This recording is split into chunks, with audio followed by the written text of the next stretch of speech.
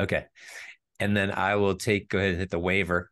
And then I'm going to share my screen. I'll take you through some PowerPoints. I'll come on and off. And literally, this is very much like a workshop. Like David was saying, like we want to build your follow-up process. And, it might not be by the end, you'll have some great ideas. The homework assignment's going to be to write out your own follow-up plan. And I'll show you some examples of like how I've written mine and what we do for various categories, right? Like, so you have new leads coming in, you have past clients, you've got people in process. And so what's that follow-up look like for that? And if you have any questions, just type them on the chat or hit the raise hand thing and go from there. So let me share my PowerPoint.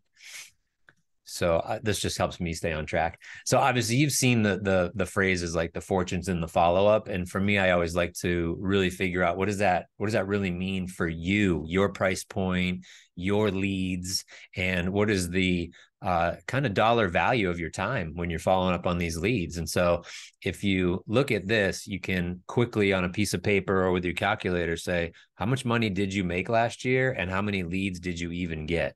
So as an example, I put in here, let's say you made 100 grand GCI. You don't have to do net. You can do net or GCI, whatever you want to do. But GCI is easier. And let's say you had 250 leads that you got all year long, even though some of those leads in December are closing in 23, it doesn't matter. We're just using the numbers as a reference point. So if you did that, that means that every one of those 250 leads, even though they didn't all close, each one had a value of $450. That means that every time you got a name, a phone number, an email, whether it was OpCity or Realtor.com that don't convert very high, or it was your family member, best friend, or past client that converts very high, doesn't matter where it came from. They all are worth $450. And so the question I always say is, are you treating it that way? Are you treating it like it's a $500 deal? Like you send me the name and I'm like, that's worth $500 to me. I better call them quick. I'm going to text them. I'm going to follow up tomorrow. I'm going to shoot them a video.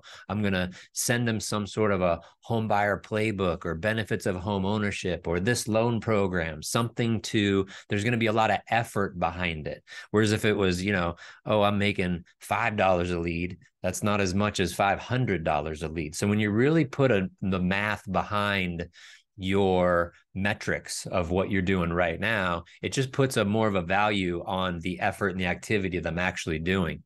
And then to go one step further, this is a more intricate one, and I will send the slide deck out to you guys, but this is what do you want your income to be? Now, this is a great exercise as we move into, you've got roughly, there's like, my daughter has a sign in her room. It tells you the days till Christmas. It's 97 days till Christmas right now.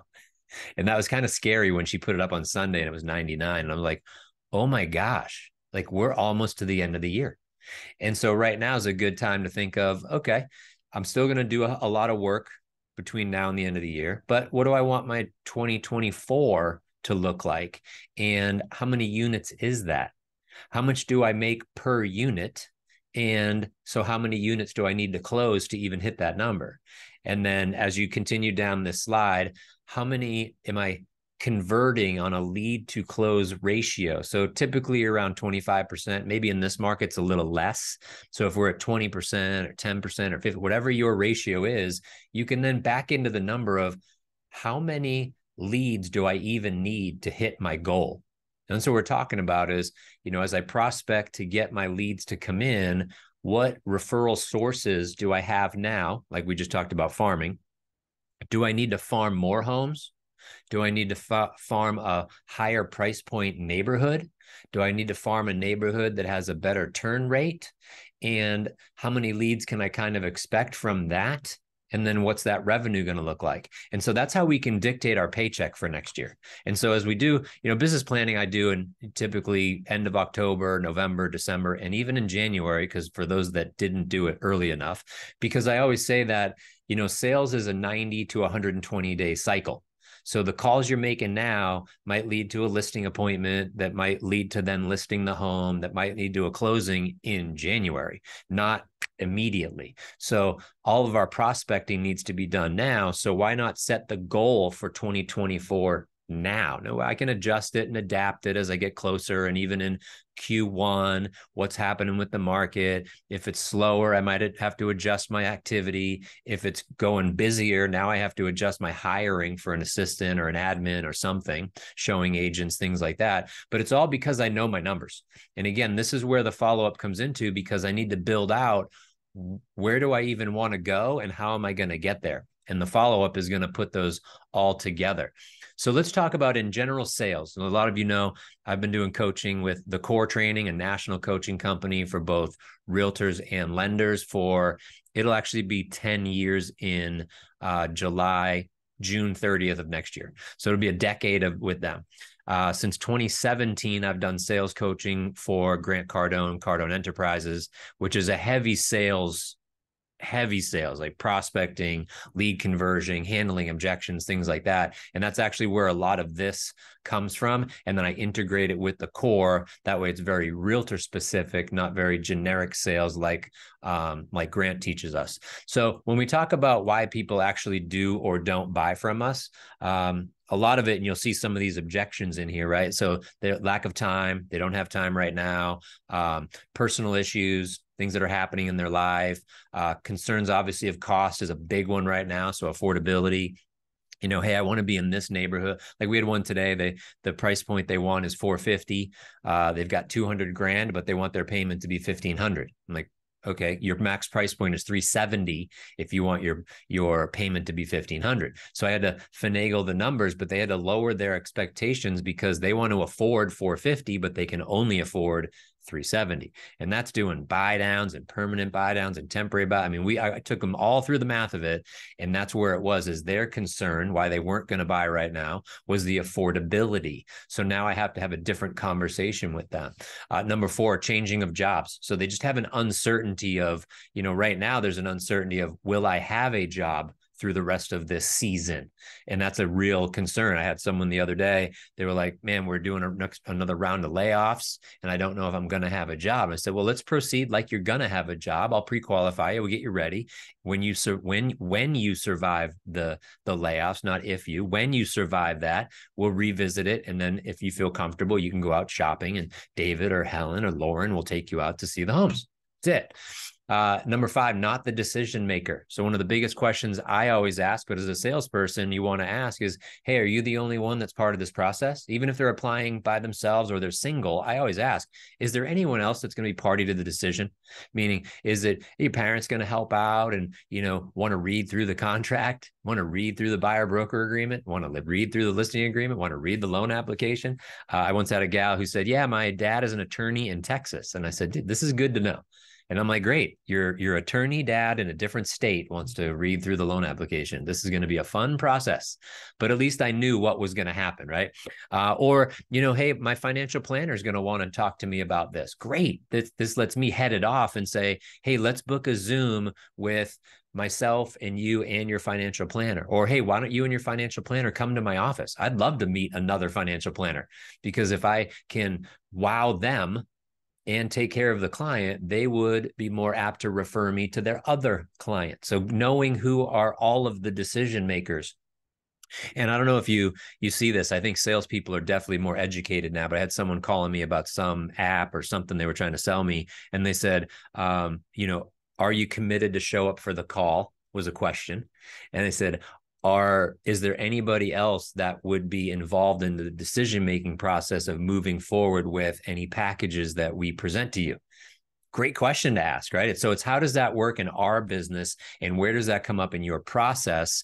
And again, this is all part of follow-up, because if I don't know that there's somebody else, and I'm taking my time and I'm going through my listing presentation or my buyer presentation, and then all of a sudden that comes up, it now changes everything.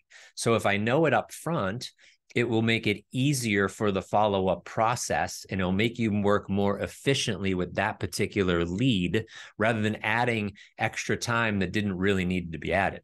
Number 6 is wrong product. Now, obviously, wrong product could be the agent that texts me today for the client for a 450 house that really can only get a 370 house. So that's hey, I'm showing them homes. I'm taking them to 6 homes on Saturday, all for 450, maybe even 500. Great, but you're on the wrong product.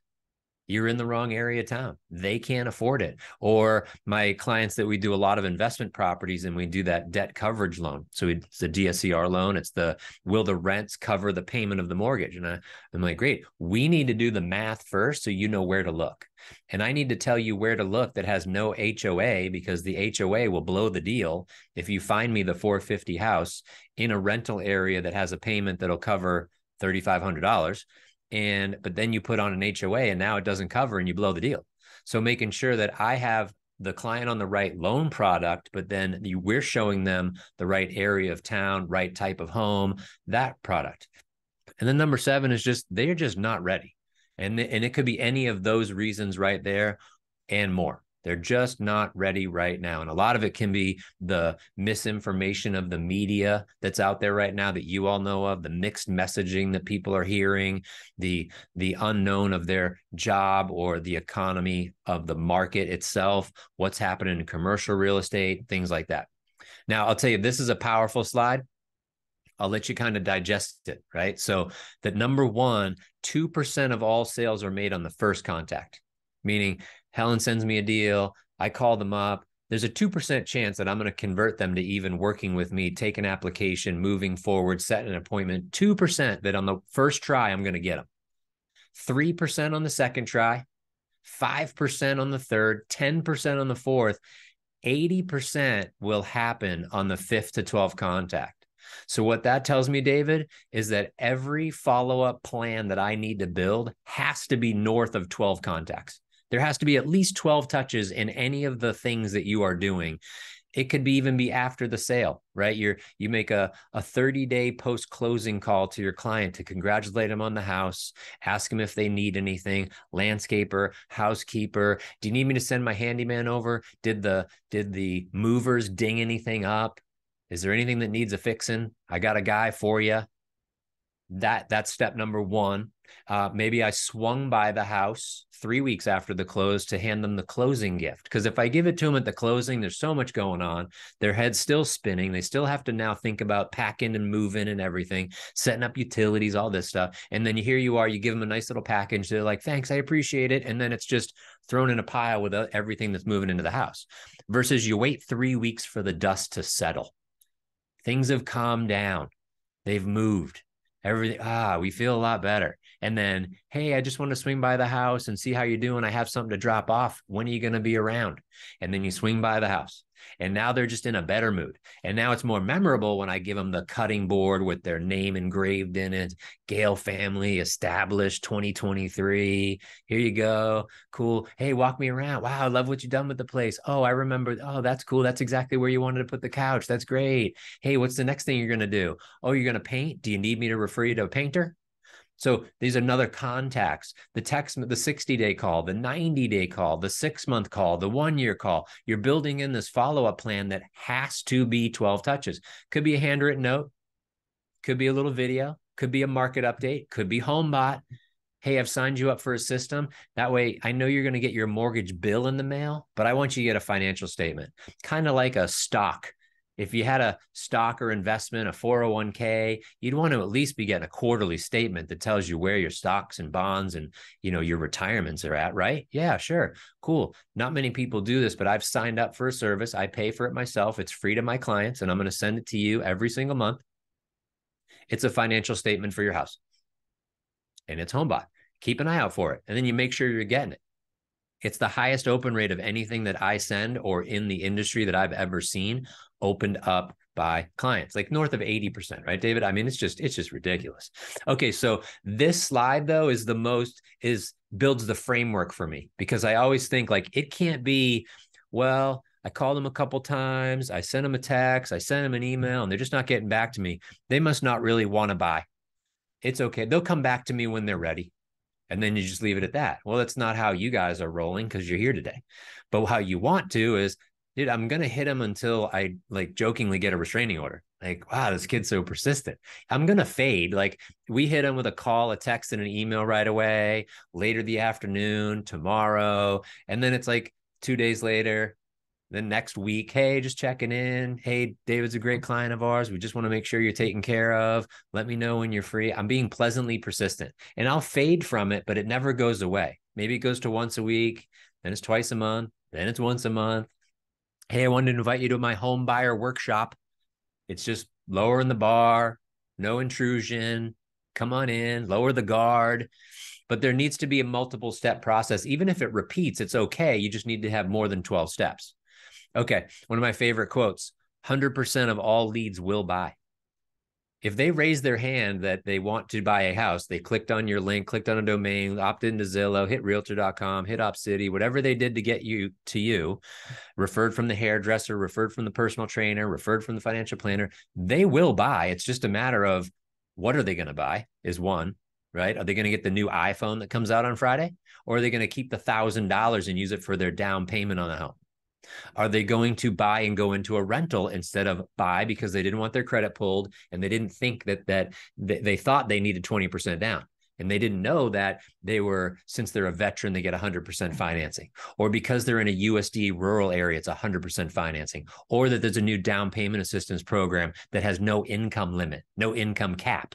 They can buy no matter how much they're making. Now, maybe they can't buy right now, but they will buy in the future because they couldn't afford it or they don't have the money or whatever it is. But will you follow up with them until they do buy? Or is it, okay, well, just let me know when you save up the money, when you make a decision, hey, when you see the media say that rates came down, you can call me. Like, you can never leave it to them. We always take 100% responsibility. All right, some best practices for when you're building your plan. Collapsing time, meaning you've seen the slide. I actually have it here in a different presentation. Oops. Wait, here we go. In a different presentation, it's the how the conversion of a lead, and I'll email this to you guys, but it's the conversion of a lead for speed. And so it's 78% of business-to-business customers purchase from the vendor that responds first. 78%. Responding within the first minute increases lead conversion by 391%. Responding within 5 minutes is 21 times more effective than responding after 30 minutes. So someone hits your site, hits your Instagram, sends you a DM, I'm looking to buy a house, and you respond within a minute, 391% increase in conversion. Within 5 minutes, 21 times more effective than if you waited 5 or 30 minutes. That's crazy. So I know it sounds like a lot of stress, but you got to make sure that either you or someone is watching your emails, you or someone is watching your texts, you or someone is watching your messaging platforms. If you get a lead on your CRM, it better send you a text message. If there's a lead through your website, it better notify you on your phone so you can immediately go click, hey, I'm here. And that goes to the be first part. Be first. Be last. Now, be first means be quick. So you're part of that 391% conversion. The be last is where I want to make sure that I'm making a lasting impression, but I'm continuing to follow up. Again, pleasantly persisting until I get the restraining order. And then the last one is never rely on one form of communication. The reason I say that is, you guys have the phones, right? I can call them, I can text them, I can email them. But look, spam rates are at an all-time high with spam filtering. Like, I have an app called Umail on my phone. It's where if you call, your voicemail gets transcribed into an email and sent to my team. Well, that service also blocks spam calls. There's also a feature on your iPhone where you can block spam calls. Well, I don't know if the clients are seeing me as spam if I'm calling from my corporate office, my landline. I don't know. I always call from my cell phone, but that doesn't mean that something couldn't be spam. So following up with a text message that says, hey, Helen, just left you a voicemail. You inquired on our site. Let me know a good time to chat. Send. And then maybe I wait a few minutes, just making sure you got this. Maybe I send a Helen ? I have a policy here that anytime that anyone sends an email, they have to send a text message that says, just sent you an email. Sometimes we go to spam. Just wanted to make sure you got it. Especially on the initial conversation, because if they get the initial one, or at least you text them and they find your initial one that went to their spam or junk or some filter. Like Gmail has new filters now in their Gmail. And again, they think from a client perspective, that's helping them because it's filtering their email. From a sales perspective, it's hurting us. So we got to make sure that we don't rely on one form of communication. Same thing with text messages. I can text, but I could also send a video. Hey, it's Helen. So I wanted you to put a face to the name. I'm so excited that you hit my website. I look forward to taking you and touring that community. Let me know a good time to chat. Send. And now it's more personal. It's not a text. Maybe it's a voice memo. I've been having more people do voice memos, talk to text on the text. So they click the little microphone button, they record a message, and it sends it to me. And now I'm listening to their voice on a text message. And I'm like, oh, that's cool. A guy sends me a scenario today. Hey, do you do ITIN borrowers? Let me know. It's probably easier for him to do that, but it was different. And again, I'm obviously remembering it because I'm just bringing it up. That stuff just happens. Okay, so those are things to remember when we talk about the follow-up. Okay, let's see. Mistakes in the follow-up. Now, obviously, I know you guys aren't part of this club, but this is, again, a national study with Salesforce. Salesforce is one of the top CRMs. And they said people that just never make the phone call, like the call's there, the lead comes in, and they just never call. They never make an attempt.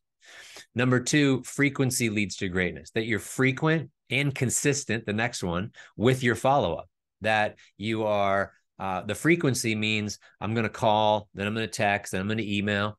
If it comes in before noon, I'm going to do it again at about 4 o'clock, see if I catch them on the drive home. I'll call it first thing in the morning so I can call, text, email, maybe get them to do an application on their way to work, right? Number four, waiting too long to follow up. That's exactly what this study shows. Right here. If I wait between the first minute to the 5-minute mark to the 30-minute mark, that's a big loss of income for us. And how much more difficult is the follow-up when that lead first came in and there's the version of you that called right away, and then there's the version of you that waited 30 minutes. The first one is going to convert at a very high level and be able to manage more leads. The second one is going to have a harder time. And I always think that within that 30-minute gap, how many other sites did they hit that they might be getting phone calls from? That now I'm not the first person they talk to. And now I'm trying to win them over. And now my follow-up is turned into more sales, that I'm just trying to get them to even attempt to have a conversation or meet me or come to my office for a buyer consult or whatever it is. It just makes it more challenging. Number five, lack of variety. If every one of my calls is, I'm just calling to see if you're ready to apply for your mortgage and for me to pull your credit and send me a lot of documents. Okay, bye, click. Hey, I hope you're having a great day. It's Greg. Just seeing if you're ready to apply for me to pull your credit and send me a lot of documents. Okay, bye. If I just keep doing the same thing, it's redundant. But what if I said, hey, I know the Fed is meeting tomorrow. There's some big news happening. Hey, call me and I'll kind of give you the breakdown of what we're expecting. That could be a call today. Tomorrow, hey, the Fed met. Here's the announcement that happened.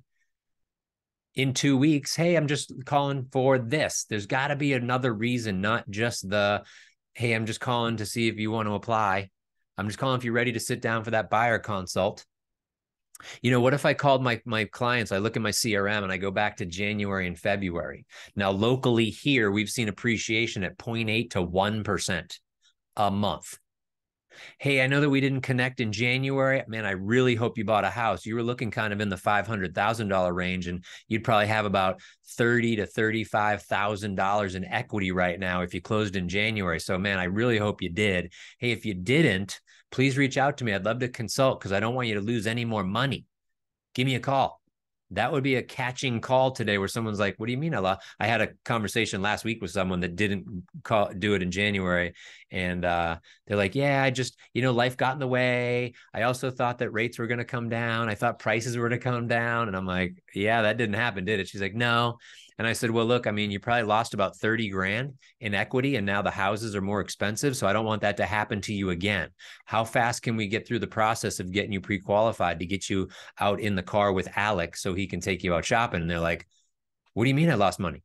I go, well, here's and I showed him the numbers and everything and showed her the forecast. She's like, wow, I didn't see any of that on the news. I go, no, that's not where you're seeing it, right? Because that's not a good enough clickbait for them. They need to say crash is coming, crash like '08, foreclosures are up, crash, crash, crash. That gets clicks. That gets advertisements. She's like, oh my gosh, they were pre-qualified within 24 hours. Like sent me their documents, out shopping, ready to go. Because of the variety of the reason of my call and the variety of the conversation. It's just got to be different. No clear purpose for the call. Something that Grant teaches all the time is you say your name, you say where you're from, and you say the purpose of the call. Hey, it's Greg with Nova. The reason I'm calling today is this. Hey, it's Greg with Nova. The purpose of the call is to go over this. Hey, it's Greg. The purpose of the call is you just closed 30 days ago, and I'm just seeing if you need anything. Do you need any referrals to a painter, landscaper, roofer, arborist, pool guy, AC guy, whatever? You let me know. Between David and I, we know a lot of people in the subcontracting world. You ever need anything mortgage or real estate related, please let us know. We're here for you. We weren't just here for the sale. We're here forever. I'm here to do your next house. I'm here to do your investment properties. When you're ready to start building more wealth in real estate, let me know. That's a great call. It's a different variety, but it's also, I state the intention and purpose of the call. Big mistake, not leaving a message. Now, the only time you're allowed to not leave a message is if you're going to call right back. It's called the double dial. I don't know if you've ever had this, right? Where your phone rings and then it stops ringing and then it rings again from the same number. That's called the double dial. It's a sales tactic. They say the pickup rate is over 74% increase when you do the double dial. So if I call someone and it goes to their voicemail, I hang up and I call again. 74% increase in the fact that they will pick up the call because they think something's wrong. They're like, hello?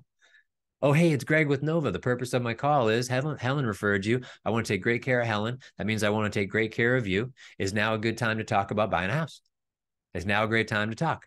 Is now a great time to review your goals? Like whatever the message is, but I'm talking to them. Now, if they don't pick up off the second dial, then I'm just going to leave a voicemail. Hey, it's Greg. I'm calling because you were introduced by so-and-so. You hit the website. Wow, I'm so happy that you did that. You went to their open house. Of the 50,000 agents, you walked into their open house. That's awesome. Congratulations. They're great. They really know the market. They're a master negotiator. I want them on my side of the table, not the other side of the table. Man, you're in great hands. Let's get moving forward. Do you have a house to sell? What are you looking to do? What's your time frame? Like I just roll right into it. But that you always leave a message with whatever you're doing, unless you're doing the double dial. All right, number 8, not collecting critical information. Look, there's nothing more annoying to me than someone asking me a question that they already asked the last time. Hey, Greg, so what is your timeline for buying a house? Well, David, when we talked last week, I told you I needed something by the end of the year. That's annoying. But if David's like, hey, I know you said you need something by the end of the year. I had this off market coming. I'm going to meet the guy to sell his house. I don't even think it's going to hit the MLS, but it sounds like it might hit your criteria. Did you talk to Greg yet and get pre-qualified? No, I thought I had more time. You don't have more time. You want to close by the end of the year? I got to get you out shopping now. Okay, I'll call Greg. I'll tell you what, I'm just going to live transfer you to Greg right now. Please hold. Beep, beep, beep, beep, beep, beep, beep. Boom. Right? But you have to have that. If you called after the closing and you call me and you say, hey, Greg, hey, just checking in. How's the house? Hey, I remember you said you were traveling and going to Florida. How was the trip? Wow, you remember that. Hey, I remember you telling me about your daughter in gymnastics. Is it meet season? It's coming up. That's so nice of you to remember. I feel like we're in a relationship, not mechanical, transactional, where you're always trying to start something every time you call me. How you been? How's the family? That's great. And I just keep telling you the same thing every time. What if you pick up the conversation? Hey, I heard you were taking a trip out to Europe. How was it? What was the top sites? Where'd you end up going? I'd like to go there. It's on my bucket list. I hope to get there within the next 5 years. I'm just trying to save up. Wow, where'd you go? That's great. Did you have a little itinerary? Can you send it to me? Wow, that'd be awesome. And then the next time, hey man, that itinerary you sent me, I took my wife out to dinner. We went all through it. I think we're going to accelerate my plan to go.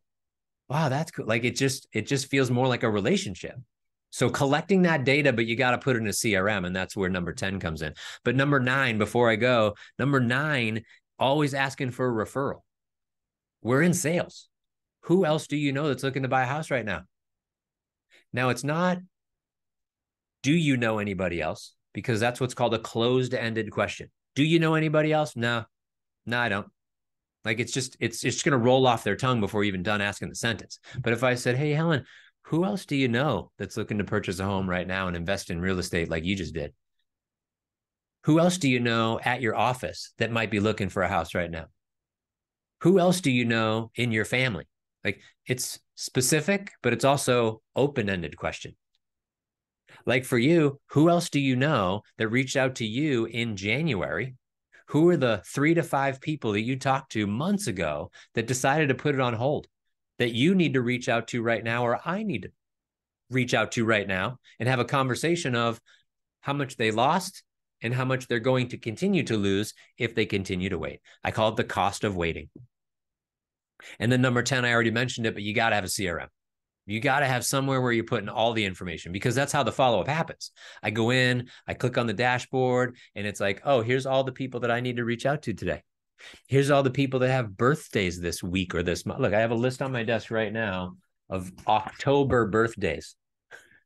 So my assistant prints this out for me, and I got to go through and say, who is getting a gift?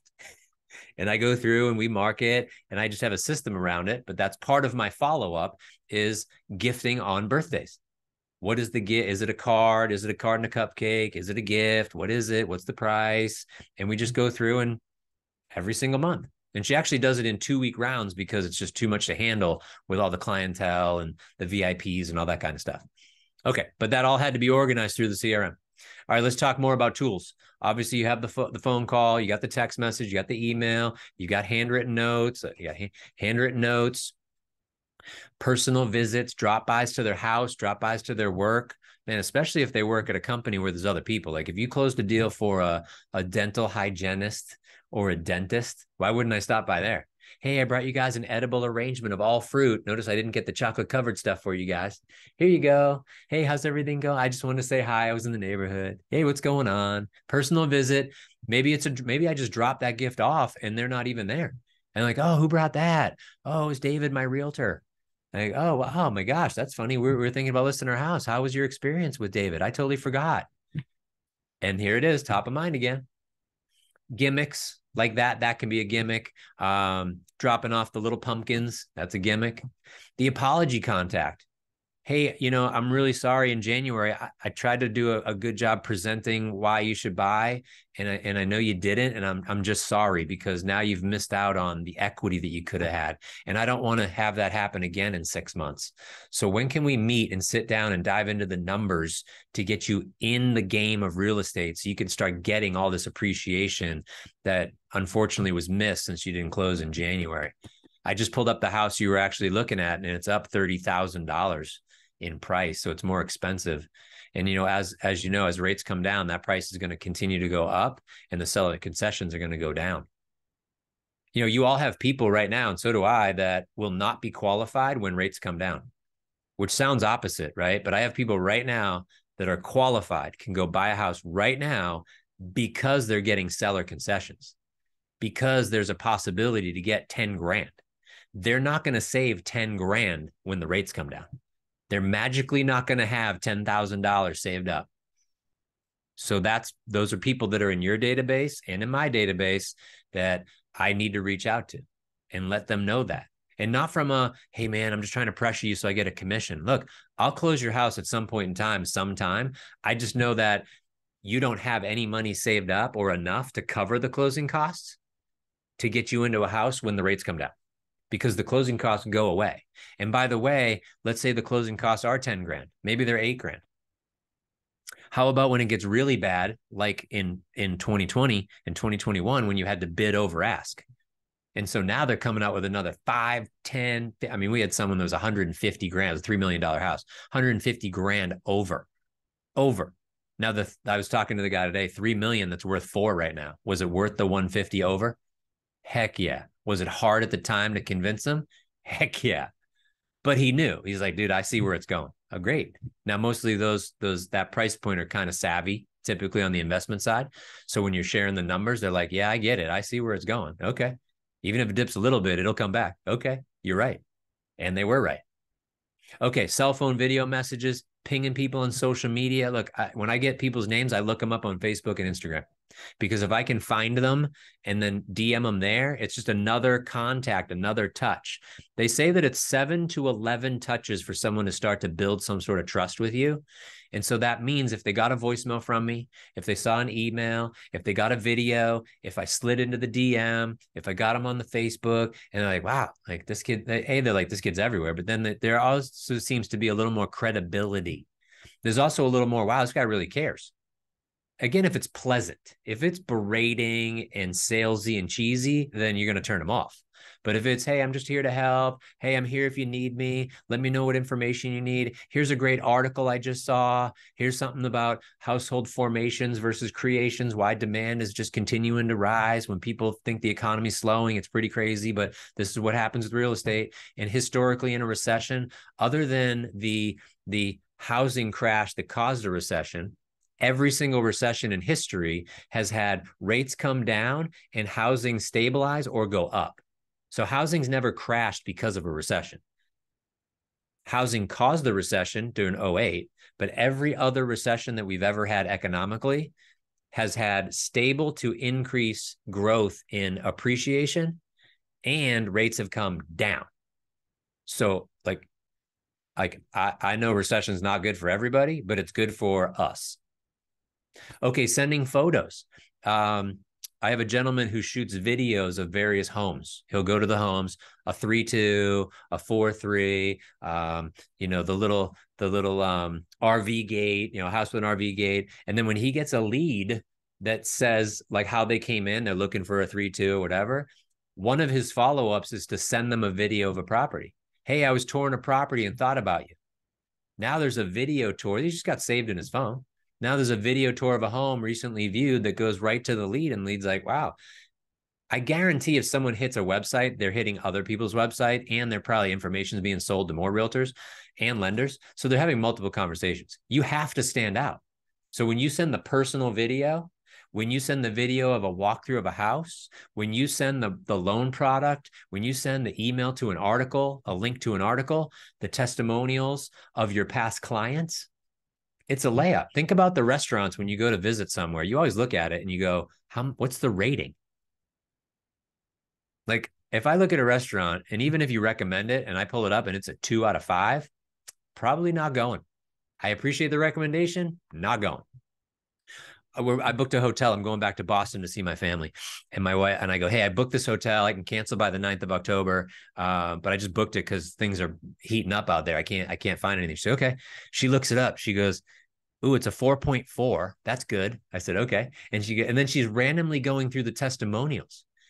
And she goes, listen to this one. It says, I wouldn't stay anywhere else in Boston. And I go, well, she obviously didn't have the money for the Ritz because the Ritz is right down the street from where we're staying at the Long Wharf. And she laughs. And I'm like, but it's a good testimonial.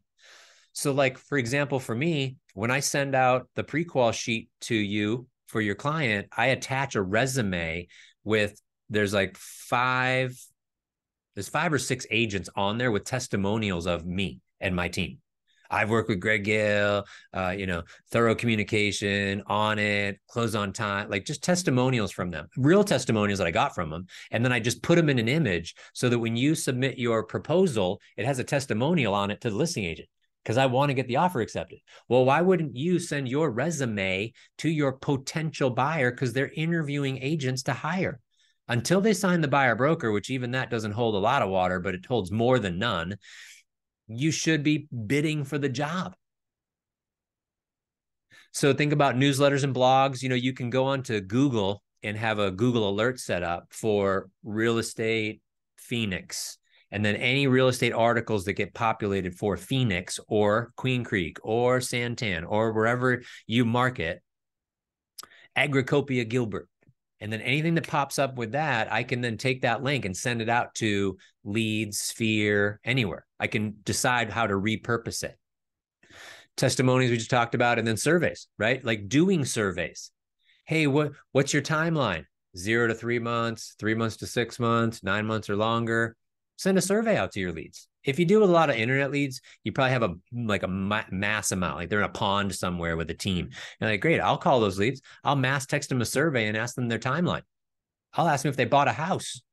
people like quizzes and surveys for some reason. I don't know if you noticed that on Instagram and stuff, but people do a lot of stuff with the surveys and quizzes. They like them. So if I can do a short quiz that takes them, makes a big step, a shorter step to get them more engaged, I'm going to do that. Okay. Be so persistent that you stand out as the only choice.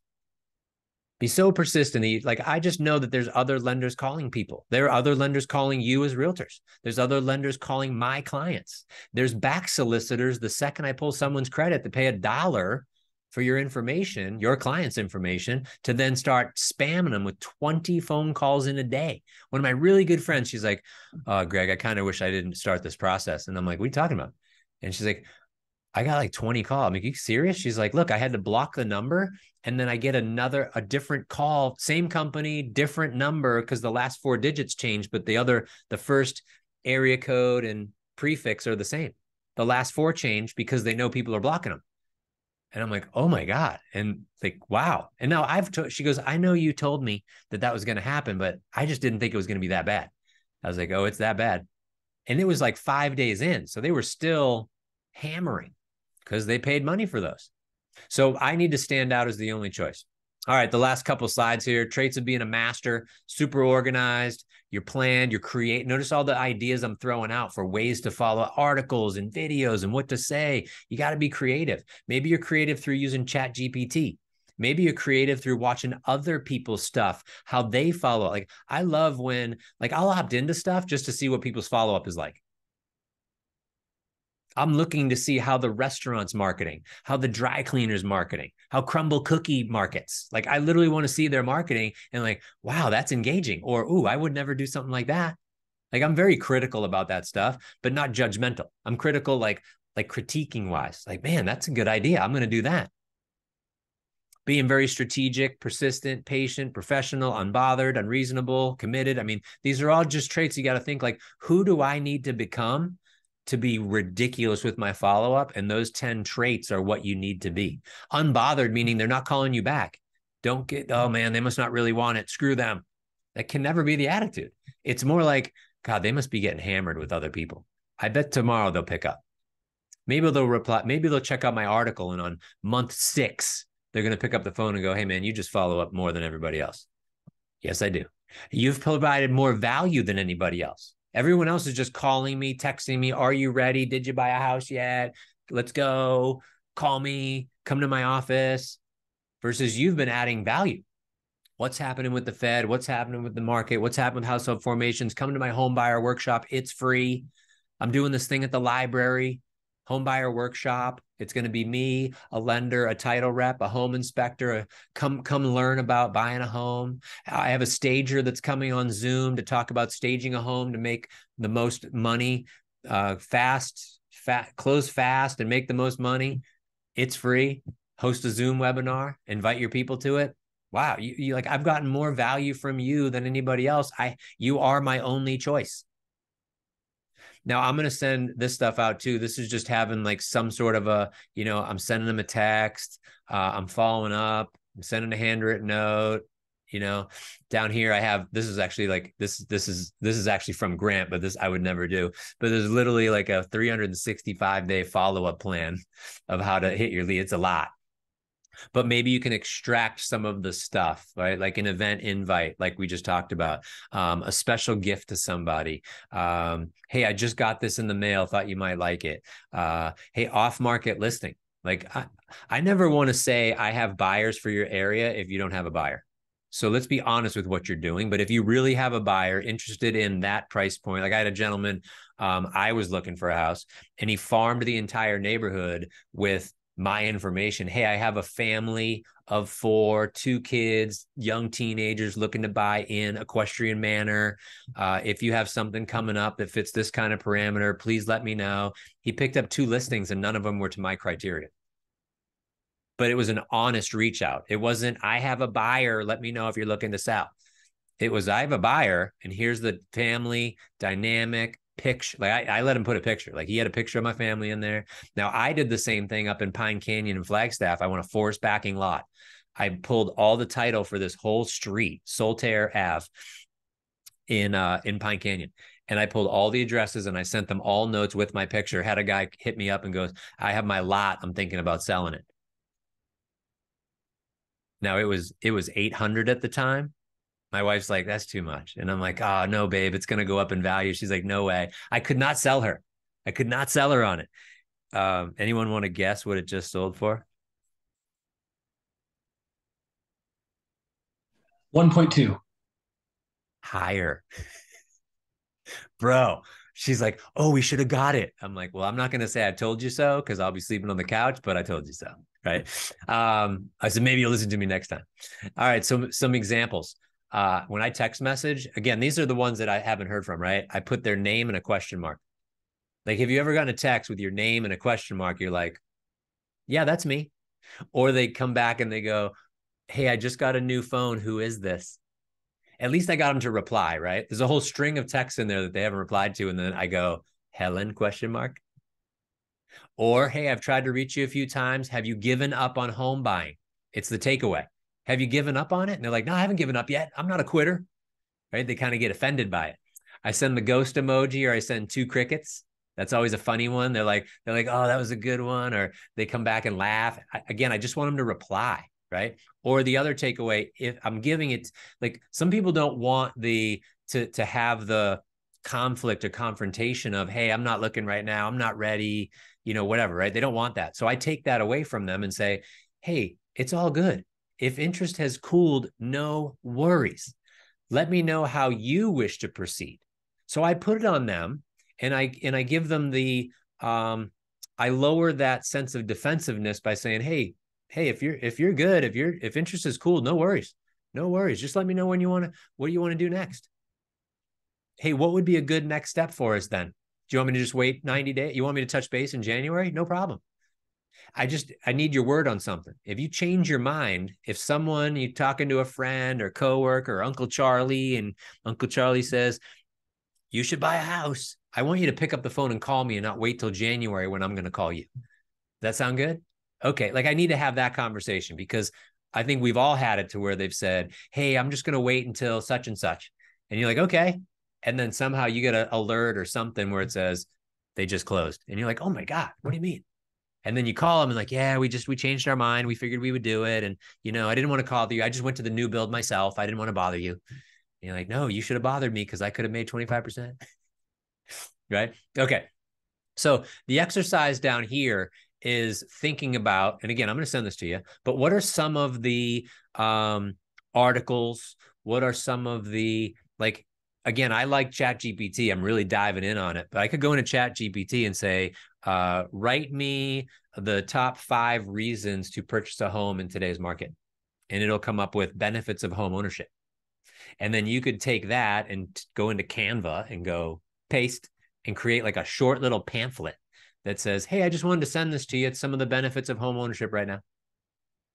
Or it could be the math, right? Household formations versus household creations. There's like a 200,000 home gap that's not going to get closed anytime soon that no one knows about. So where are these coming from? Keeping Current Matters is a great site. Housing Wire is a great site. You probably have stuff through your brokerage that comes through. So, but identify that and have that as like part of your day needs to be mining for good articles. And I mean, part of it like 10 or 15 minutes while you're drinking a cup of coffee in the morning. 10 or 15 minutes in the middle of the afternoon to take a break from stuff and go, I'm going to do a deep dive on some articles. I'm going to set my timer for 15 minutes and then I'm going to stop when I'm supposed to stop. So time blocking to do that kind of stuff. Now, this exercise is, who do you need to follow up on? And this is where we get into the categories. You have your leads, you have your people that are in process, like you have a buyer broker, have a contract, or they're a hot lead, like you're just waiting to get that listing appointment, or you've presented at the listing presentation, but haven't locked up the listing agreement, right? So you have the ones that are kind of in process that you're working with, and then you have the closed. Then you also have what I call your VIPs. Your VIPs are your financial planners, your ex-coworkers, your ex-HR directors, your current HR managers that you may know or that your clients have as HR managers. The CPA literally I had a guy, he referred a gentleman named Craig. Craig calls me and says, hey, my CPA said I need to spend $1 million in real estate between now and the end of the year. And I said, that's awesome, man. I got 2 questions. Who's your CPA? Because I want to call him and make friends with him. And number two, why did he tell you that? And he said, well, because I'm either going to be exposed to a bunch of taxes and have to pay the government, or I buy real estate and pay myself. I said, I like that guy. So wouldn't we all like to have that CPA or 5 of them that think that way?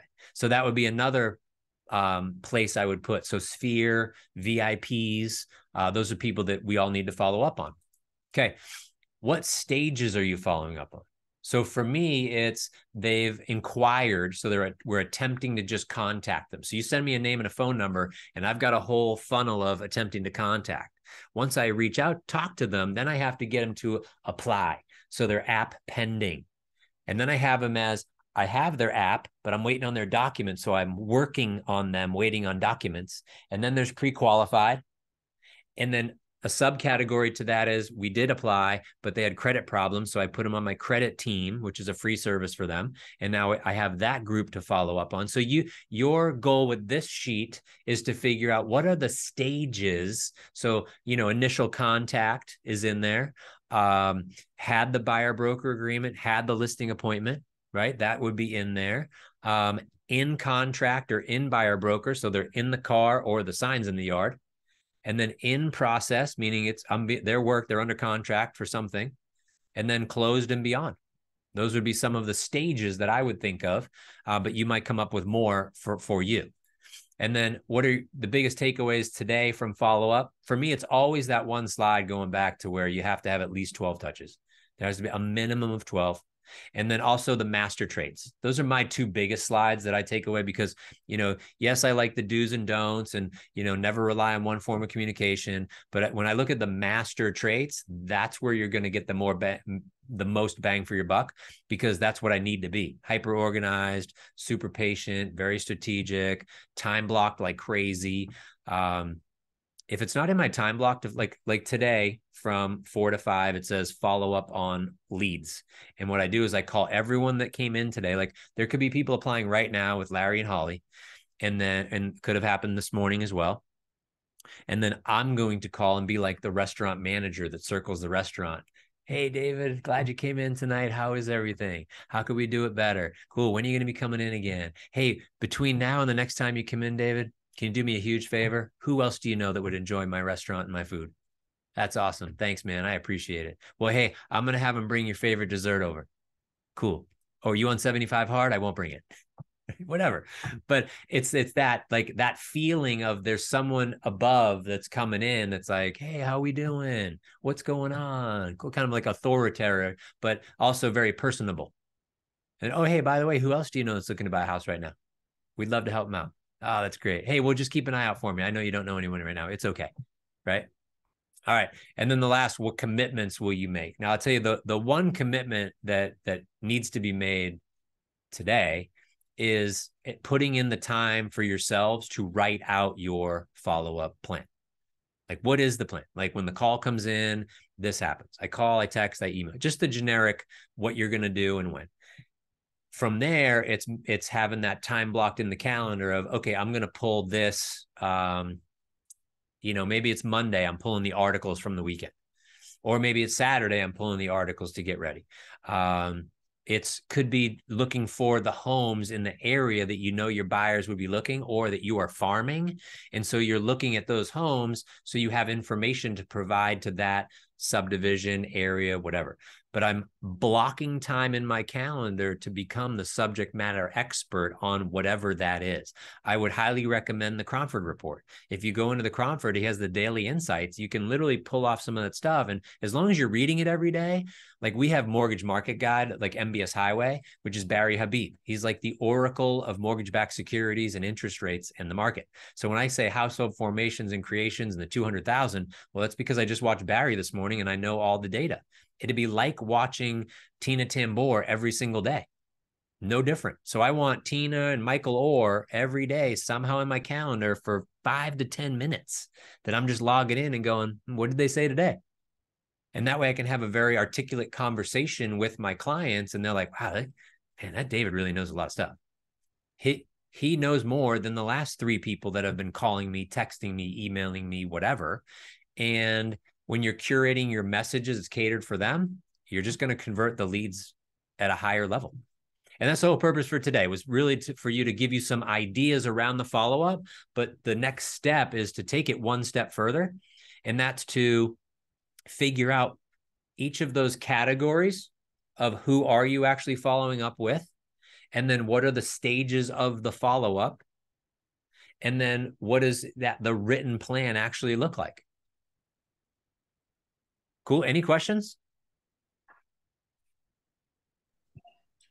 No questions for me. That was great, Greg. My big takeaway, yeah, the master traits, that note about recession, right? Besides '08, stable to increase in home values. So with where people are at, I feel like that would be a really great one for people who are on the fence.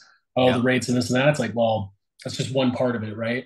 And then yeah, curating what you just said at the end, curating the message catered to them. So this was great. I'm looking forward to getting those slides and the recording, and I'm going to write my plan. Good job, man. Good job. I actually have some slides too. I'll make a note. I'll send you the slides that show the household formations and that recession. Awesome. Yeah.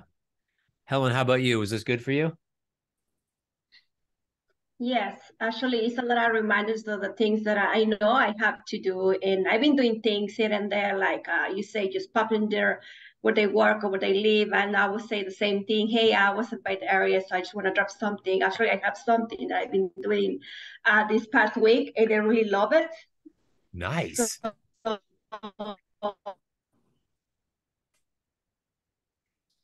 oh, you froze. That'd be a good one to drop off. Heck yeah, that's awesome. Oh, I might have lost you, Helen. Details that you